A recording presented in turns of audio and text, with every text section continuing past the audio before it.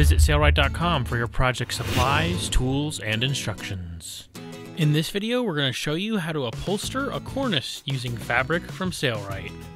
This video is part of our Airstream Argosy renovation. We'll be renovating an Airstream from top to bottom, inside and out. Join us for this exciting video series. In this first chapter, we're going to be showing you how to attach the sew foam.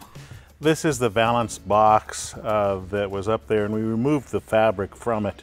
We're going to reuse this box again. We're going to add a sew foam to it to give it a more soft look. What this is basically a fabric on this side and then foam on this side. The idea is that you can sew through this, and since it has a fabric on this side, the stitch won't pull through. Now, I always like to have the fabric side up against my solid surface. So I'm going to take my valance box and put it here and make sure I have enough to wrap around to the back side here. And you can either glue this or you can staple it in place. I am going to staple it with a 1/4 inch staples. So what I'm going to do is I'm going to start here and just give it a few little staples. This is the inside. Nobody's going to see this. Just make sure that it's tight.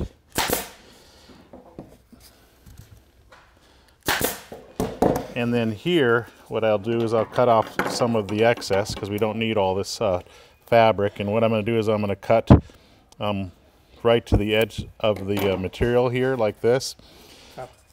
Since this is a 1/4 inch sew foam, I'm not going to make a cut here because you can see here when I basically take this fabric and force it into this corner, it really does take a nice turn there.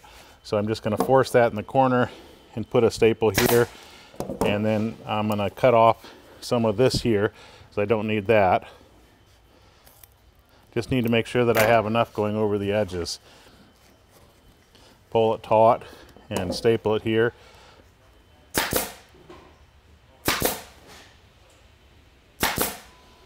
Okay, then we'll just put this on and put a few staples just to hold it in place. Remember, we're going to have our fabric here as well, so our fabric will even secure it even better or more.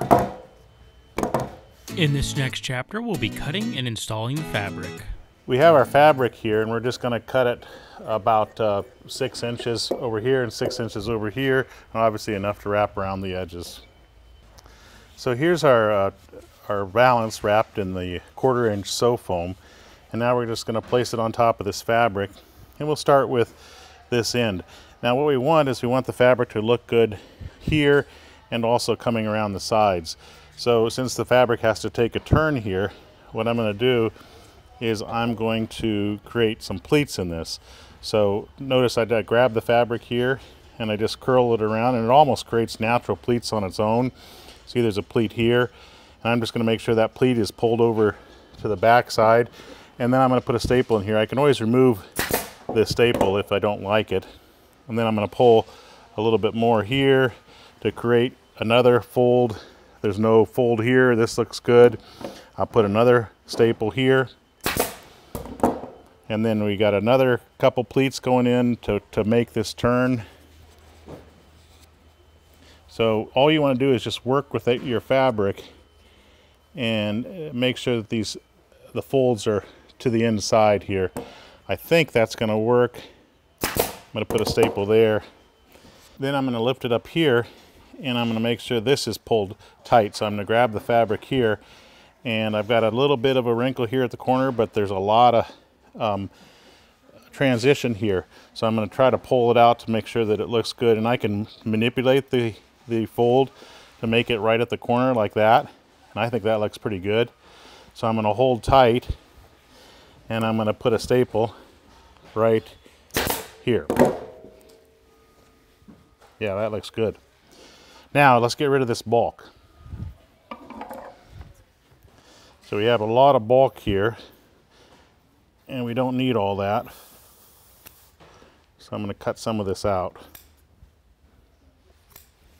I can go to a longer staple. I'm using the 1/4 inch leg right now. I'm going to switch it to the 3/8 inch leg staple, and then I don't have to my staple will go in much deeper that way. There we go. Much better. Okay, there is a slight pattern to this, and I'm going to notice that this side's longer because I might actually hem this back to staple it on top. So I want to try to keep this pattern, which I can see in this, fairly straight here. So I'm going to look to make sure that it's straight as I staple it down, and I'm going to just put some preliminary staples in it right now, and then we'll put more in a little bit. So the pattern should be nice and straight now, and we'll secure this side, putting a little bit of pressure on it. This side's not secure yet, so we can use it to tension it even more.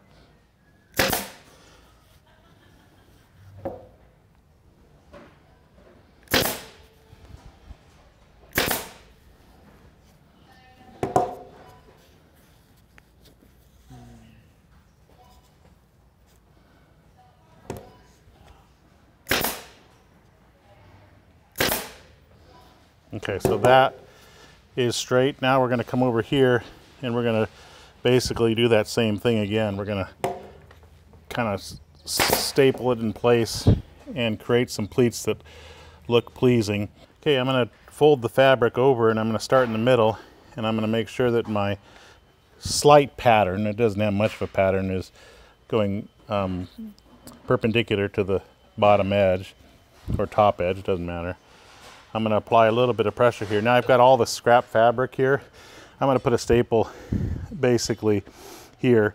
Nobody's going to see this inside edge. Make sure your pattern is looking straight. You can see the pattern here even. I'm going to try to keep my staples all in a line as I work to the left side and the right side.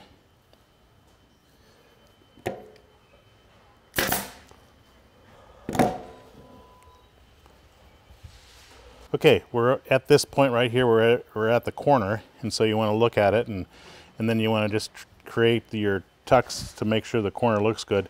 Notice I have a fold here, and that's partly because I have a staple there that's holding that fold in place. So it's not uncommon. In fact, it's a short staple too. It's not uncommon. It's not uncommon to sometimes remove staples and position them in a better spot to get that fold where I want it, and I'd rather have the fold at the corner because that's where the fabric has to take the turn. So right there is basically how I like it, and I'm using the longer leg staples now. So we'll put a staple there, down here. Yeah, that looks good. Now we still have some bumps here. That's because we haven't put in staples evenly across the edge. So now I'm going to put my staples very close together and pull these out so that it looks consistently smooth along this edge. If one is too tight, I'll pull it out, but I don't think that's going to be the case. I have everything in position. Now I'm going to staple it down more securely, and I like the way it looks.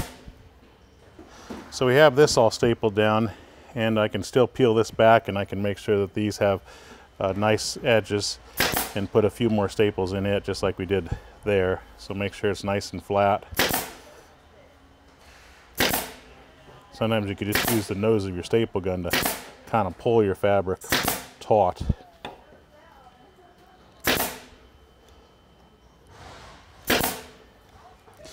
So you can either cut out a little bit more of this stuff, which I probably should, and you'll need some good scissors for this because there's a lot of bulk here. But don't cut into where it's going to be visible. And then I like to just staple the bejeebers out of it to get everything to sit nice and flat. And a good staple gun like the Sailrite upholstery staple gun works really well for this because it's powerful and inexpensive. Just make sure everything sits as flat as possible like that, and we'll do that on the other side as well. We could put some staples here too. Okay, if you see any spots that don't look very tight, like right here, what you can do is actually just take your staple gun, and it's a little bit loose there, and just kind of create a little bubble in it and put a staple there, and that takes that right out. So you can make this almost perfect just by doing that. And you notice I did it a little bit more over here. I didn't show that on the video, but we wanted to make sure that you understood that you could tighten it up your fabric even though you have a roll of staples in it. In this chapter, we'll be installing the cornice. Onto the valance, we screwed this board just with 3 screws that we're not going to go through the front side. And you notice that we have screws up here that we want to try to avoid. That's why the board doesn't go all the way to the end, so that we could position it. And I've already did a, what do you call it, a fitting to make sure that I have it the height that I want it. And this is exactly where I want it installed. And notice how it curves here, goes against the headliner. Now we don't have our trim here yet. We have to do that a little bit later on here. Now in order to screw it in, we're going to take this out because I'm going to screw it from the bottom side, and this is in the way.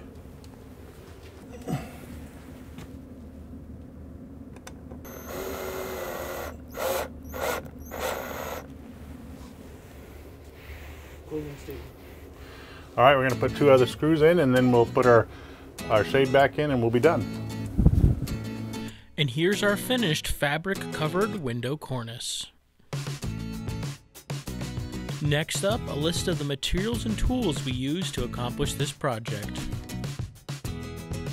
If you enjoyed this video, click the link in the description below or at the icon at the top right to check out other projects in the Airstream Argosy renovation series.